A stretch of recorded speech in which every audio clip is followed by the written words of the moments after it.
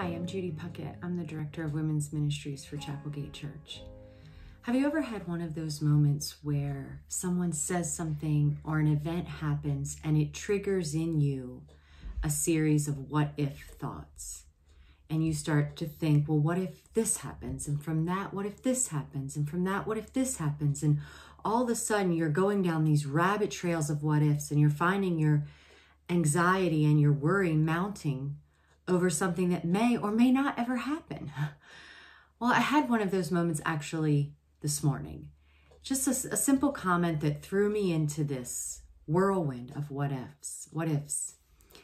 And just as quickly, I felt like the Lord was saying to me, trust me. And I thought, I want to trust you, Lord. I want to trust you for my future. How do I trust you?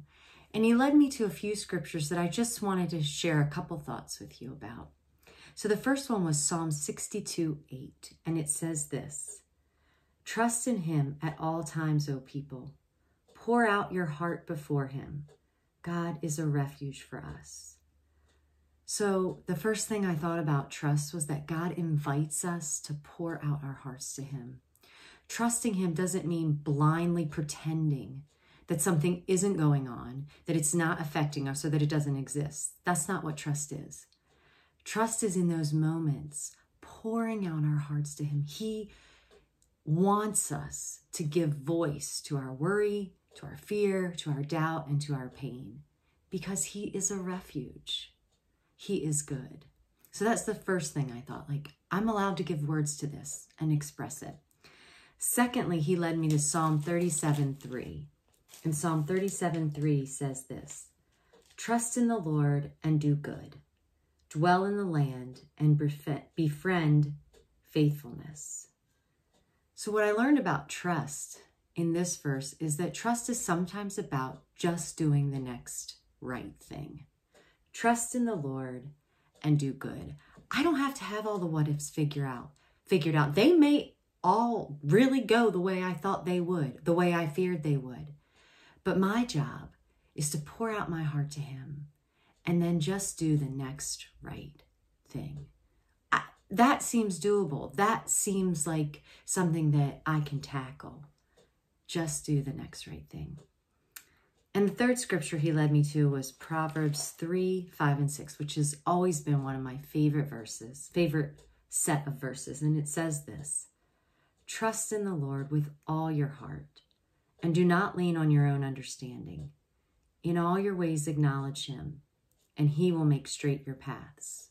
Now, I love these verses because there's so much packed into it, and we're not going to unpack everything, but there's just a couple of things that the Lord highlighted in my heart this morning that I wanted to share with you. And the first one is this: we don't lean on our own understanding.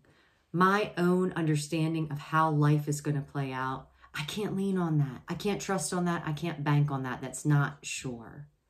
But what I can do is in all my ways acknowledge him. So what that means is for me to remind myself, like, God, you're sovereign over every detail, over every relationship, and over every circumstance.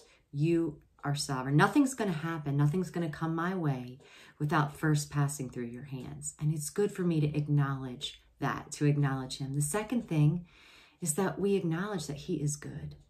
He is always good. He cannot act contrary to his nature. So that means he always acts for good and in goodness.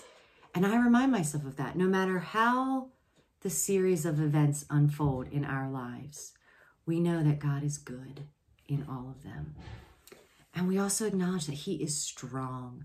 There is no power, there is no relationship, there is no circumstance that he is not stronger than, that he is not powerful over, that he is not better than, greater than.